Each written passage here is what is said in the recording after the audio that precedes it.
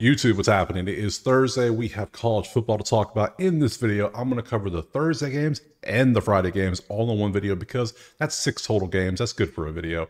The Saturday games will come out on Friday early, so that way you have all day to watch it, because it's going to be a fairly long video because I'm going to break down the rest of the games all in that video. So here, we're going to look at all the games. We're going to look at the stats. We're going to look at who they played to see what the stats make any sense. Did you play cupcakes or did you actually have a hard schedule? So we'll look at spreads, money lines. We don't do college props here because I'm in Florida and you can't bet on college props in Florida. They just don't let you. And a bunch of states don't let you do college props anyway. So if you want those, you got other videos you can check out. Outlier has props out there, but I don't cover them because a bunch of people can't bet them anyway. So sorry for that. So let's go ahead and jump to the first game. We have Texas State and Troy. Let's go on over to the outlier so we can see what the odds are. We see Texas State is minus 13.5 with a 57 total out there. Okay, not bad. Let's look over at the numbers, see what they've been up to. We can see Troy's 1-4. Seeing Troy this bad is weird. They are struggling. Usually Troy's pretty good, but not this year. Look at all these red numbers. Oh, ooh, a lot of ketchup on the screen. Texas State, they've been pretty good. Now, ESPN bet, that's where this number comes from. That's 14, but looks like DraftKings, you can get a better number, and FanDuel, you can get better numbers there, both of them. So let's see. Offensively, you can see Texas State's been pretty decent. They're 26 in passing, 37 in total yards, 22nd in points. Their running's not the best, but it is mid. It is yellow, orange, whatever we want to call it. That means they're in the middle group. So Troy's offense is just terrible. 109, 99th in passing, 88 in running. They can't do anything very well. 104 yards. They're both bad at turnovers. Their both turnover margin has been the negatives. That's not where you want to be. You don't want to be in the negatives. Troy's third down offense, when they have third down, which I'm assuming is a bunch, is actually pretty decent. So, looking at the defense, which one is going to get exploited the most? Troy's run defense is 101, but Texas State's only 71st in running the ball. Pass defense is actually 45th, which is okay. It's a little worse, but I'm leaning Texas State. Now, do I lean them by 14, though, is the question. That's a big number, and it's on the road, and it's a Thursday. So Troy has a bye week coming up. Texas State has Arkansas State. They just lost to Sam Houston in a absolute, I believe they choked that away. Sam Houston stormed back and took the win there. And Troy lost to General Booty. How you lose General Booty? Like, come on. Come on. So let's look a little closer at those schedules. Let's see. On Texas State, they beat Lamar barely. They beat the hell out of UTSA. They lost to Arizona State, and which was a 3-point spread, and then they lost to Sam Houston on the comeback. So, and we look at Troy's schedule: Nevada, Memphis, Iowa. Troy's not had an easy schedule at all. FAMU, they beat 34-12, and then General Booty got you. So, yeah, okay, we see all that. All right, so for this one, I am going to be taking, based on this one, I'm going to take, of all things, I see both teams like to give up points. That is obvious. Offense is good here.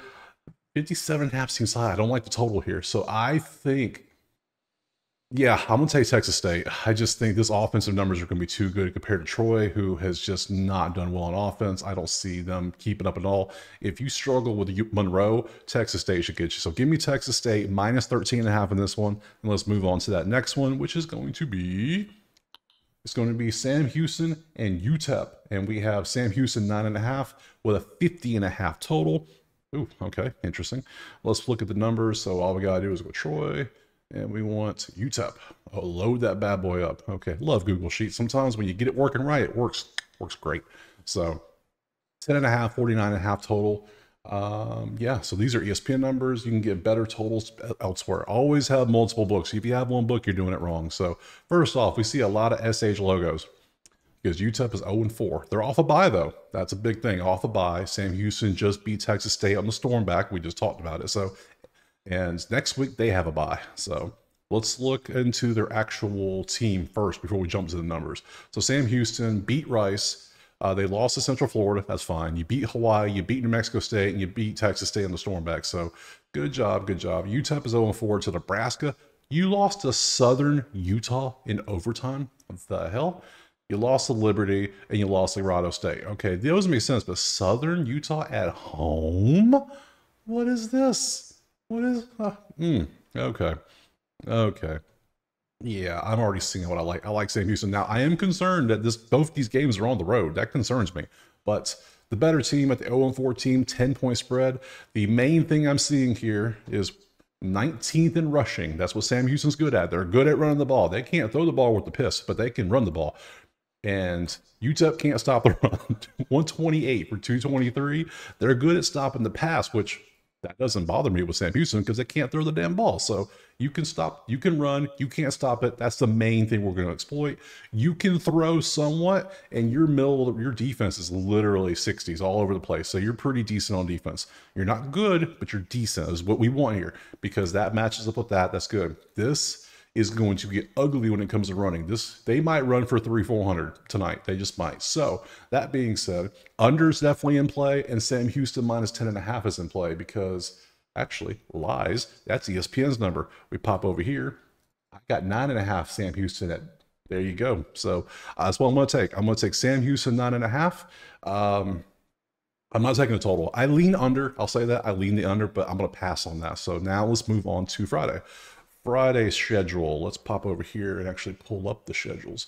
Let's see. Jax State, Kennesaw State, Houston, TCU, Michigan State, Oregon, big game, and Syracuse at the ranked UNLV. Man, that's fun to see. So let me close off these games and let's go ahead and open up some of these games so we can see their schedules, because we obviously want to see who have you played, what have you done, have you had cupcakes, or have you been working out with some hard games. So first up, we are going to do Jacksonville State and Kennesaw, and it is looking as Jacksonville State 16.5 with a 48.5 total. Is Kennesaw that bad? Is Kennesaw really that bad? We're about to find out. So let's dig into it. So first thing, Jacksonville State, we want your schedule. Okay, Coastal Carolina, I've watched that whole game. That was hilariously bad defense. Louisville got you. You lost to Eastern Michigan in double overtime, but then you beat the living hell out of Southern Miss of all teams. Like, what? Like, all right, cool. You showed life. Good job. Now in Kennesaw, what have you been up to? That picture. Florida State. Let's see. UTSA, you had a close game. Louisiana, 24 points. San Jose, 21 points. You lost to UT Martin. What? Okay. That's bad. That's a bad loss. Because let's look at UT Martin. How bad are you? You're 2-3. Look at these numbers. Yeah. You lost to Southeast Missouri State. You lost. Oh my. Okay. Yeah, I see why Jacksonville State is such a big favorite now. Makes sense. Okay, cool. Let's go back to the numbers. Let's look at them. We want to go over to Kennesaw. Okay. Kennesaw's numbers on defense are better because Jacksonville State is absolute dog shit when it comes to defense. Look at these numbers. It's terrible. Terrible defense. The only good thing you're good at is stopping the run somewhat. And Jacksonville State is going to do a mix of run and throw, but their third down percentage is, how are you so 60s on everything, but then 129th when it comes to third down percent on offense? What? You're 31st in turnovers, so somehow you're getting turnovers. Offense here is trash. This game is garbage overall. Let's just be honest here. I can't take that. I couldn't even make a lean in this one. Their offense looks decent. Their defense is bad, but do I want to take 16.5 points to a team that just lost by 11 to Kennesaw, but it is at home again? I don't want to take all road teams. That feels weird. All favorites, if anything, yeah. We're going to pass. I got a full-on pass. I just can't. I wouldn't bet this game with your money. And no, I couldn't do that. So pass on this shit show. We're going to the next game. Sorry. Cannot do it. Next up, we have Houston and TCU. Okay, decent game. TCU is favored by 16.5, it looks like. Okay, let's pop over here to the numbers. Let's see. Cool. 3-2, 1-4, 16.5. That's a lot of. They are the worst scoring team in the country. Houston is at 10.4 a game. There's no 134 is as low high as it goes. You can't get any worse. So, defensively, see, what are you good at? Nothing. Your best thing is running, and it's still 1-on-1. TCU 16.5 at home. This should be a bloodbath. 4th in passing. Houston's defense is 11th in pass defense, so they kind of cancel out. TCU can't run the ball worth a damn, but they're kind of decent and run the top of the run. So, but. Yeah, I think mainly because of this and this number, I might. It's looking like I might take an under, but let's look over here. Let's get rid of these games.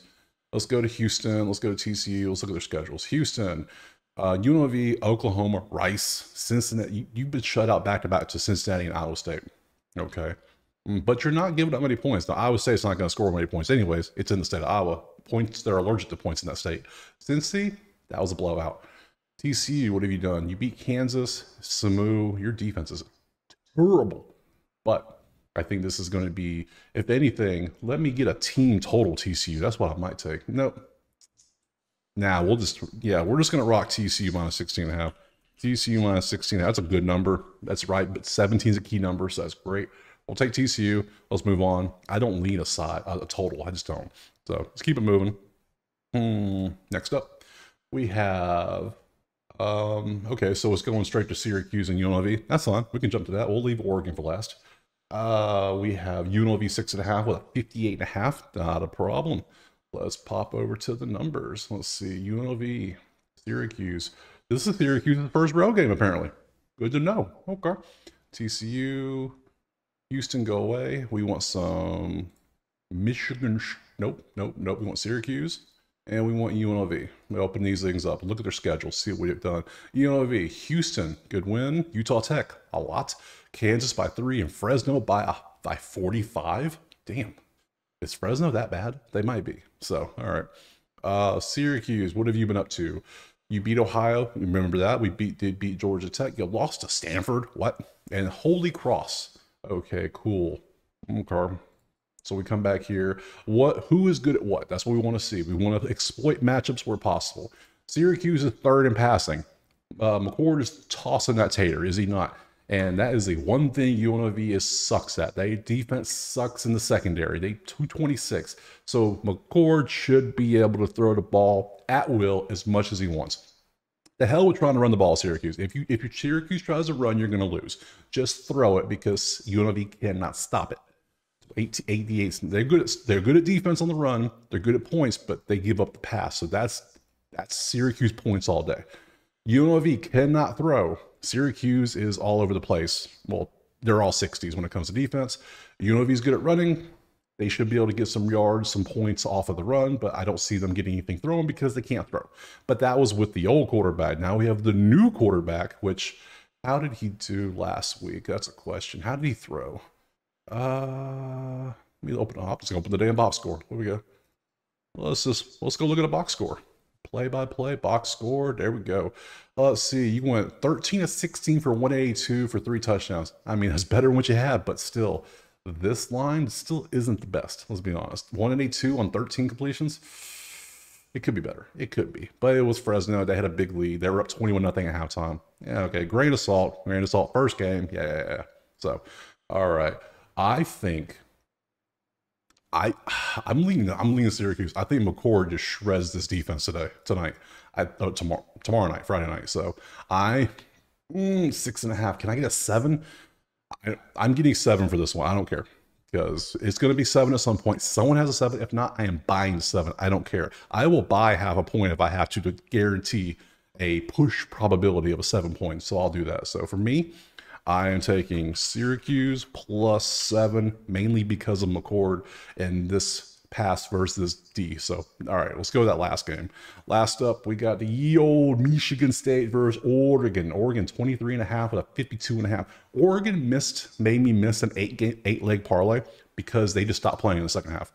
I had the first 7 hit last week, and Oregon ruined it. I went to sleep thinking, oh, they're already covering at halftime, basically. I'm good to go. I need like 4 points. Nope. Woke up to a loss. Swear. Football after dark sometimes gets you. So, all right, let's go.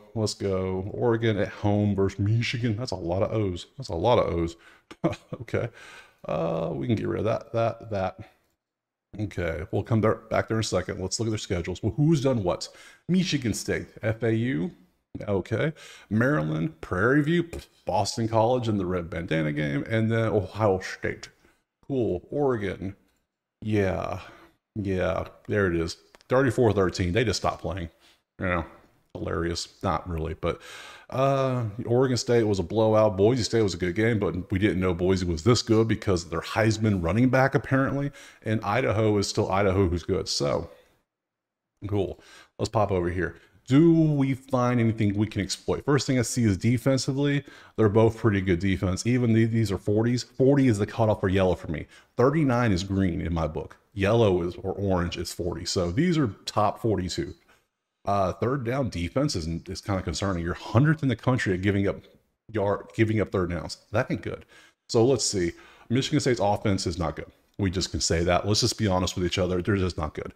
Maybe next year, but not right now. They can't run the ball. They're 132.4 game, 97th. They're 104th in points, and their best thing is passing at 61. Oregon is way better in every category, and some of these aren't even, they're just hilariously bad, including 126 on turnovers. That means they're going to throw some interception, which means Oregon should win this game comfortably. Are they going to win by 23.5 is the question. So I see both defenses being good. I see their offense sucks and their offense is pretty good, but their defense is good. 52.5. This feels high. It feels high to me. It is Friday, so yeah, they only let Ohio State score 38, so their defense is actually pretty decent, but eventually the defense gets wore down because the offense sucks so bad. So I almost want to take the under of 52.5 because 52 is a key number. That's 7 touchdowns and a field goal. So I think that's what I'm going to do. If anything, Oregon shuts them out. It's like a 35-7 type game. I'll love that. So for me, I am going to take the under 52.5 in this one, and we'll call it a day right there because that is, if we go back to the schedule, we look at everything. I believe that's all the games. Yep, that's all 6 games. And then if you could see it, there you go. Comes to the 6 games. Yeah, I covered all 6. And then we have a bunch on Saturday I'll cover in the next video. So I appreciate you watching. Drop a like, subscribe, and we'll see you tomorrow for more football. Peace.